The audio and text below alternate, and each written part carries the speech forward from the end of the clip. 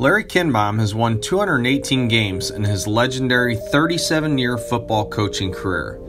He has led his teams to 500 or better records in 29 of his 37 seasons, captured 13 conference titles, and made 3 NCAA Tournament appearances. But what he is most proud of is the success of his student athletes off the field.